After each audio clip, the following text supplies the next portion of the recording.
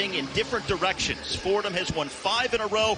Richmond has lost 4 straight. Can you imagine the number one storyline is Fordham is going from A-10 doormat to contender for a first-round tournament bye. Junkyard dog defense. It's going to be man-to-man and confrontational. As things commence, Fordham in the dark, Richmond in the white.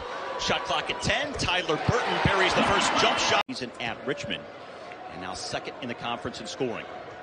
Here's why I think Burton is going to be... Eighth for Khalid Moore, backing in, and the rebound to Matt Grace for Richmond.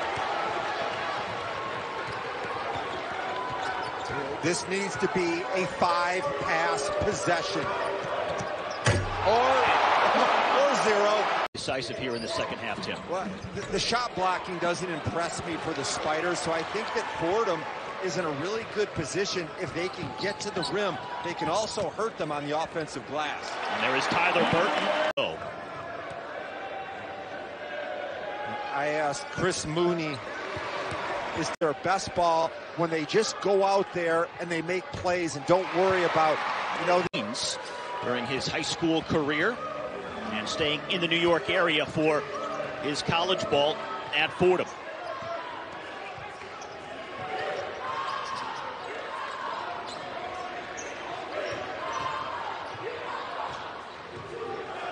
Burton against Nowitzki, trying to get him off his feet. Hooks it up and gets the bounce. 6 from the free throw line today. Second player for Richmond into double figures today.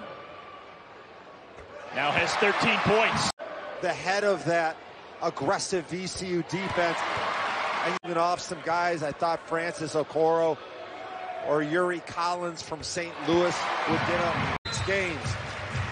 They've experienced nothing but success in this program. They're the reigning A-10 champs, and this sets them up for a strong finish to the A-10 conference.